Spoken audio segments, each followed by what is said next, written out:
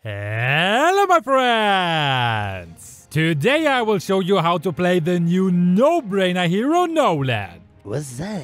He is really strong and actually quite easy to learn, at least when you know how he works and what makes him so strong. Like always, let's start with the basics. His passive has two effects. Firstly, whenever you use a skill, you will leave a rift behind, which will slow enemies within it by 30%. When two or more rifts collide, they will explode, which pulls the enemies towards their center and receive damage. The scaling with 140% extra physical attack is quite high, so items with physical attack are needed for him. Each time you hit an enemy hero or creep with a rift explosion, you restore 15 energy. And if an enemy get hit by multiple rifts, the damage after the first hit get reduced by 40%. The second attack gives you an enhanced basic attack. After you haven't dealt or received any damage from an enemy hero for 5 seconds, you can dash towards your target, deal extra damage and leave a rift behind, as this counts as a skill. The first skill lets you make a horizontal cut that auto leaves a rift on the first enemy you hit. And the second skill lets you dash and, you guessed it right, leaves a rift on the first enemy you hit. By the way, those skill cooldowns are real. I'm not using the no cooldown mode here. Lastly, his ult removes all debuffs except for suppression of course, and he slashes the targeted location 3 times while dashing back. This leaves behind 3 rifts, which will activate themselves. The base damage from his first and ult is pretty high, but the real damage you're dealing with your rifts. So always make sure to hit the enemy with as many rift explosions as possible. Now let's have a look at a few combos. You should almost always have your enhanced basic attack ready when engaging. So when I say basic attack now, I mean the enhanced one. The first combo is second plus basic attack plus first skill. You first close the distance to your target, then dash towards them with your basic attack and use your first skill to trigger a rift explosion. This one is awesome for finishing low enemies without using your ult. And of course in the very early game when you don't have your ult yet. The second one you use when you can get close to an enemy without dash. Basic attack plus second plus first plus normal basic attack. With this one you can finish off squishy enemies that have less than 50% HP. Unless you're underfarmed of course. Next is his ult combo. Second plus basic attack plus first plus ult. With the second and basic attack you close the gap, and with the first and ult you deal huge burst damage. You can execute this combo without the first skill, but then you often don't deal enough damage to finish the enemy. Also, the delay between his skills is super short, so there is no real disadvantage including his first skill. Just make sure you use your first before your ult or you will waste it. You can of course also use the combo from earlier, where you engage with your enhanced basic attack. Then you use basic attack plus second plus first plus ult. As late game combo, you can even add your first and second skill twice. Here I use second plus basic attack plus first plus ult, then second again as the cooldown is already over and then another first. In the late game you can basically spam your first and second skill until you run out of energy. Which brings me to the next part, his playstyle. Nolan is a very buff dependent hero, so he should be the jungler. I tried him out as a side laner because my team didn't adjust, but I can't recommend it at all. He has his first power spike on level 2 already, as you can use the very first combo I mentioned to create 3 rifts. So invading him is not the easiest task, which makes him already a good jungler. Still, you should try to become level 4 before starting any ganks on the side lanes.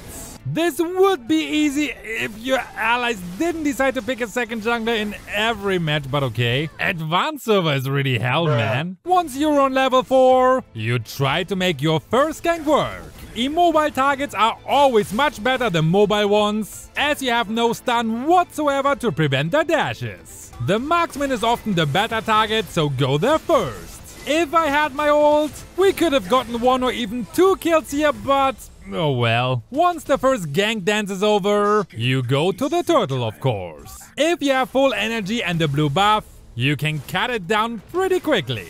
Generally, you can clear your jungle very fast, but it costs a lot of energy. So if you're not in a hurry, you can use your enhanced basic attack and first to clear the jungle. In the early and mid game, you search for gank opportunities, of course, as every assassin should, and make sure to collect the turtles. Because as most other assassins, he also suffers from the assassin syndrome. In the late game where all enemies stick together, it becomes very hard to execute your combo cleanly, as you just can't sustain much of the incoming damage. Timing is super important when you want to avoid the neutral 1-for-1 trade. At least you can't really get stopped by stuns, as you can easily remove them with your ult. Split pushing is also possible with him, although he is pretty slow compared to other heroes. With his dash he can easily escape when needed though, and no squishy wants to stop him in the 1v1 as well. So you can say he is decent when it comes to split pushing. Now, which heroes can he counter, which heroes are his counters, and who are good allies for him? Generally, he counters all immobile heroes who are squishy. This includes marksmen like Clint, Leslie, Hanabi, Layla and Mia, mages like Gord, Faster, Eve and Eudora, or supports like Florin and Estes, as they can't heal before they are dead. He's also pretty good against heroes who have no extreme mobility, such as Bruno, Beatrix, Cecilia, Xavier and Irithyll. When you're able to ambush squishies, you can basically catch them all. Even if her reaction time is not fast enough. On the open field it will be harder, of course, so practice how to use bushes. Enemies with stuns are also not the biggest problem for you, as you can remove the debuff with your low cooldown ultimate and just dash away. He struggles against tanky enemies though. Burst heroes are never good against these heroes, so avoid picking him if the enemy has a tanky jungler like Fredrin, Uranus as a XP laner and a tank as Roamer. He also struggles against some other assassins. Saber and Eamon have a lock-on burst skill which he can't escape that easily, and if he gets caught by Hayabusa's ult he will be turned into sushi. You can keep up with Lancelot, Ling and even Fanny though, as you can avoid their attacks pretty easily. He's also not bad against fighters. Although he can't kill them that easily, they also can catch him without any trouble. So as long as you're not running headfirst into them, you shouldn't have a big problem. Generally, you should always remember that you have insane mobility, especially in the late game, where your first and second skill cooldown can be lower than 1 second. So use that to your advantage. You should still respect the dash skills of your enemies and only fully commit after they have used it so you can hand them the one-way ticket back to their base. Other than that, follow the old assassin rule. Squishy mages and especially marksmen are your targets, and please don't blast your ult into the tank's face. When it comes to your allies, it's pretty simple. Get allies who work in a teamfight strat. You need a set tank at your side like Atlas, Kufra, Ruby, Lolita or even the good old 𝐾𝐲𝐬𝐬. They can stun or even pull your enemies to one spot where you can blast them away with your combo. You are an AoE damage specialist, so having the chance to dive in when multiple enemies are stunned is like a wet dream for you. Basically, any ally who can provide stuns is a good friend of yours, as you can catch even those damn dashing rats then. A perfect team setup would be a stat tank as a roamer and a CC specialist on the XP and mid lane. Let's say for example Atlas, Ruby and Eve. What you don't need though are a bunch of other burst and squishy heroes who can't sustain anything. For example, a team of Natalia, Rome, Harley mid, Dyroth XP and Layla gold would be a big mess in the late game, as there would be nobody who can tank any of the incoming damage. Healers like Florin and SS are also not really helpful, as healing supports generally work better with tanky allies. Now let's move on to his build. As assassin, he needs the typical burst hero items to fully realize his potential. He needs flat penetration against squishy enemies, a lot of physical attacks so his rifts can deal insane damage, and, believe it or not, cooldown reduction. Yes, although his cooldowns are already super low, he really benefits from cooldown reduction as you can more or less spam his first and second skill non-stop and use your ultimate way more frequently. Blade of the Aptaseas is the first item for him. It gives you good physical attack, flat penetration and the extra damage from its passive. Don't forget to get Fury Hammer as your very first item after you got your jungle boots. Next, get magic shoes as your boots for the cooldown reduction. We aim to get 40% cooldown reduction, so we can spam his skills as much as possible. Next, get Hunter Strike for more flat penetration, physical attack and cooldown reduction. The movement speed boost is also perfect as you can easily trigger it with your ult to disengage. Then get Endless Battle. It lets you deal true damage multiple times when executing your combo, gives you physical attack and movement speed, and the last cooldown reduction you need in your build. With the magic shoes, Hunter Strike and Endless Battle you have 30%, and from the blue buff you get another 10%, which means you hit the cap of 40%.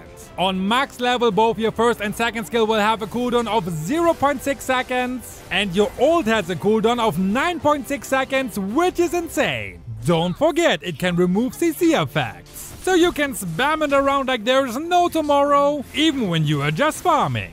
Then you need Malefic Roar unless you are facing 5 squishies. Even though you are not targeting tanks, you still want to deal as much damage as possible to them. Otherwise they are almost unkillable for you, which means they can pressure you to death. Like real life death, not like in-game death. Lastly, you can choose between multiple situational items. You could get the typical defense items for assassins like Immortality to get an extra life, or Athena Shield if a burst mage fell in love with your nuts. You could also go for some spell them. Some players use it so they can sustain their incoming damage while engaging, but I'm not a big fan of it as I usually kill my enemies before I even need the regen. Still, you could swap Endless Battle for Bloodlust Axe or Queen's Wings. You could even use both for the ultimate spell vamp experience. Just make sure you don't have over 30% cooldown reduction from your items. If 3 of your core items already give you cooldown reduction, you can swap your magic shoes for tough boots. If none of that sounds fancy to you, you can also go for Blade of Despair for pure physical attack. The emblem is simple. You use the Assassin emblem with Rupture, Season Hunter and Lethal Ignition. Now before you start to rule the ranks with Nolan, you should check out this video where we explain how to counter every meta hero. Also a huge shout out to our MLG family members, especially the Mythical Glory members like Nadav CK and Nightseeker. See you over there!